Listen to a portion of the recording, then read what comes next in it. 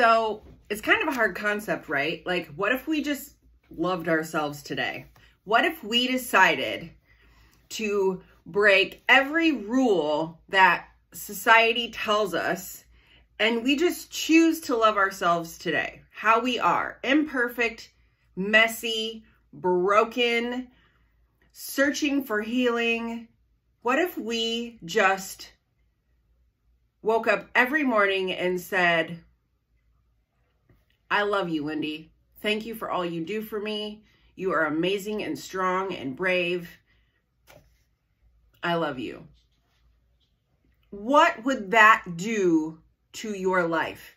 Even if you don't believe those things right now, what if you woke up every day and out loud said something like that to the reflection in the mirror? We have become a world that is so focused on living a certain way, looking a certain way. We think of success as a certain way. We forget that we are perfect as we are. Why do I say that? Because scripture tells us so. I could give you 1,000 scriptures on what the Bible says about love. But the only one that you need to remember and recite to yourself every day is that you are fearfully and wonderfully made. That's it. I am fearfully and wonderfully made. Repeat it to yourself out loud.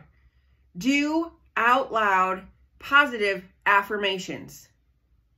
I am a child of the Most High God. I am the head and not the tail. I will accomplish my dreams. I am happy, healthy, confident, flexible. Whatever the thing is that you desire to be, preach it out loud. Say it out loud every day. Because if we continue to say, well, I'll love myself when I get a new job. I'll love myself when I find a man. I'll love myself when I lose 100 pounds or 5 pounds. I'll love myself when I stop eating sugar. I'll love myself when I get the job of my dreams. I'll love myself when I pay off my debt. I'll love myself when fill in your blank. If we go in to life every day, and most of us have for significant periods of time, if we continue on this path, we are never, ever going to live in the purpose that we are called to live in. And that is heartbreaking because we all have a purpose in life. I'm not saying it has to be some grand on a stage, published book, bestseller, whatever. I'm saying that each of us was put on this earth to fulfill some kind of purpose. And if we don't love ourselves, we're never gonna live in that purpose. And do you know what happens when you start to repeat those things out loud to yourself on a daily basis? You actually start to believe them. When you say, I'm fat, I don't drink water, I can't sleep, I'll never lose weight, I hate exercise, sugar makes me happy, you set yourself up to live that life. Flip this script. This is a hard habit to break, but you can break it. You can practice these things every single day just by waking up and before your feet even hit the floor. I love you, Lindy. Thank you for all you do for me. I am amazing. I am strong. I am brave. It's going to be a great day. In 2009, I went to a conference. And this man said, every morning before you even put your feet on the floor, you stretch and you say, it's going to be a great day. You wake up and you make your bed. And I can't remember the statistic, but it was over 50% of people just adding that one teeny tiny habit to their life, their productivity, their mental, like their thought process, it increased by like 110% or something crazy. It's going to be a great day. Stretch, say it out loud before your feet hit the floor and get up and make that bed. Start doing some positive out loud affirmations. We live in this world of comparison. We see everyone on social media sharing the highlight reel of their life. We see people on social media, you know, losing weight, getting new jobs, making more money, buying cars. We see all of these things and we think, why can't I have that? Why can't I have that? Why can't I have that? Who cares? We need to be supporting each other and lifting each other up. And we can't do that when we're trying to pour from an empty cup. And our cup can't truly be filled until we learn to love ourselves in the mess that we're in today. As a fitness coach, every week I reach out to my girls. Most of them are moms. A lot of them stay at home. A lot of them go to work every day. And every single one of them struggles with feeling some kind of insecurity that they're not doing enough of something for their kids or their spouse or whatever. Like every single one of them, myself included, we all have some area in our life where we feel inadequate, where we feel guilt or shame because we don't feel like we're doing all of the things that we need to be doing, and we need to knock it off. We need to stop saying yes to things that do not fill our cup. We need to start saying no to ideas that we build in our head that we have to look or live a certain way. We have to, whether you have weight to lose, or you are dealing with some kind of addiction, or you are in a crappy job situation, or you are in a depression cycle or anxiety cycle that is so deep that you don't know how to get out of it. In those times, in the hardest times of your life during your day, when your thoughts start to go negative, you need to say out loud, I am fearfully and wonderfully made. Repeat that every time something comes negative in your mind and you're about to say it out loud, or maybe you do say it out loud. You can change the conversation 2 seconds later, but choose to change that conversation 2 seconds later. We don't have to live in our mess. Dave Ramsey says, success isn't a gleaming, shiny mountain. Hear me. It's a pile of mistakes that you're standing on instead of under. Success isn't a gleaming, shiny mountain. It's a pile of mistakes that you're standing on instead of under. Stop focusing on all the things that you're not, that you feel you should be, and start focusing on all the things that you are. Fearfully and wonderfully made. I know the struggle of infertility. I know the struggle of gaining 100 pounds. I know the struggle of anxiety and depression. I know the struggle of emotionally and emotionally and verbally abusive relationships. I know that struggle. I still deal with shame in certain areas of my life. And in those times, I have to say, God, take this thought from me and remind me who you say I am. And whether you have faith in Jesus or not, you've got to find a way to change your conversation. You've got to find a way to say out loud, I am strong, I am brave, I will accomplish my dreams.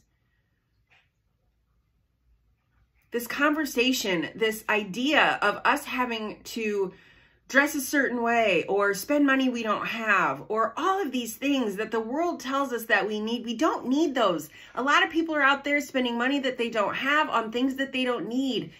That's fine for them. We love them, we bless them, and then we release it from our lives, because when we hold that comparison, it steals our joy. And we don't want that, do we? We want to be joyful, but being joyful is something that we can choose. We can choose it every day.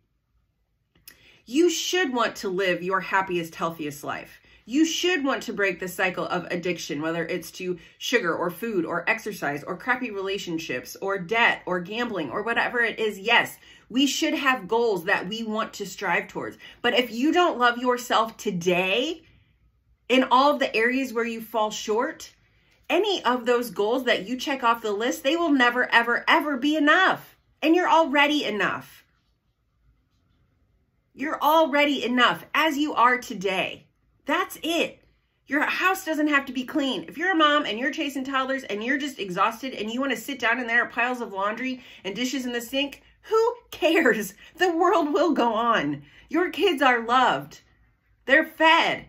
They're happy. They love you. Stop trying to fit into this mold of who you think you should be, of who you think the world needs you to be, because the only thing that you need to remember is that you are fearfully and wonderfully made. You were created beautifully and perfect in the image of Christ. Every time a negative thought comes into your mind about your body, about your choices, about your past, don't let it come out of your mouth. Take every thought captive and make it obedient to Christ. In that moment where you feel that negative thought, you can just say, Lord, take that from me. You don't even have to say anything. He knows what you want him to do. Sometimes I just look up. Sometimes I just close my eyes for a second. On my wedding day, I was walking down the aisle. I got to the front and all those people were out there. And I had to close my eyes for a minute and ask God to take away the fear and the anxiety that I was feeling in that moment. People might think you look weird. Who cares? You're not living for anyone else. Fill your cup, and your filling of your cup starts with loving yourself today. If you want to implement a new exercise program and you haven't exercised, or maybe you feel unhealthy or it's cold outside and your joints hurt, but you get up and you do one thing for 2 minutes that you didn't do yesterday, stop thinking I should be doing more. Celebrate that win. If you pass on a cookie for the first time ever, celebrate that win.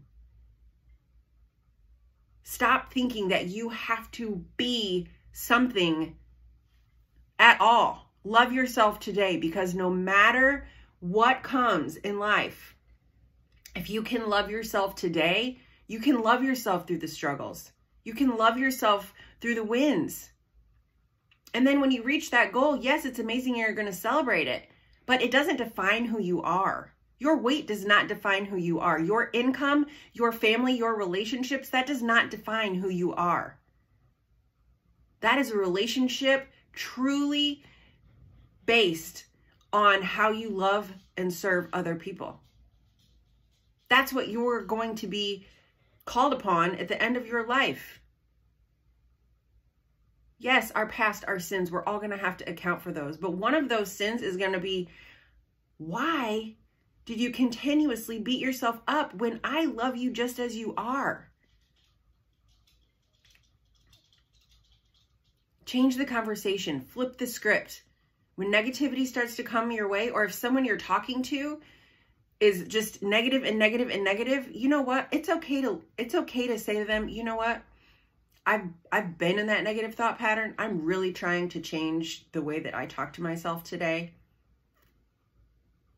And maybe that will affect someone else. That one teeny tiny comment can change your life and someone else's life. Be the change you wish to see in the world. What do you think our kids are hearing when we talk about we're fat, we're this, we're that? It creates a negative image in their mind. And who cares? Like, can we just love ourselves today? Can we just love ourselves today? If you fall off the wagon, you can change your mindset in the next choice. Don't wait for tomorrow. Change your mindset in the next choice. If something negative comes out of your mouth, you repeat something 3 times that is positive about you. Stop focusing on all the things that you aren't. Set some goals, sure, but don't let those define you. Choose joy. Choose to love yourself in the moment that you're in now.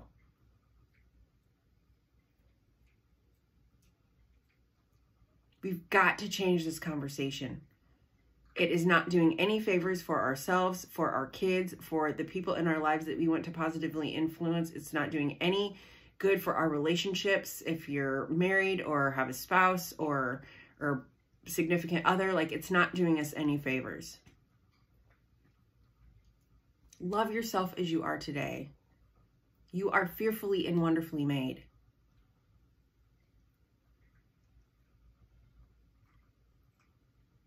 Did you say it out loud? Say it out loud right now. I am fearfully and wonderfully made. Success isn't a gleaming, shining mountain. It's a pile of mistakes that you're standing on instead of under. John C. Maxwell calls it failing forward. You pick yourself up, you dust yourself off, you learn the lesson, and you move on to a better tomorrow.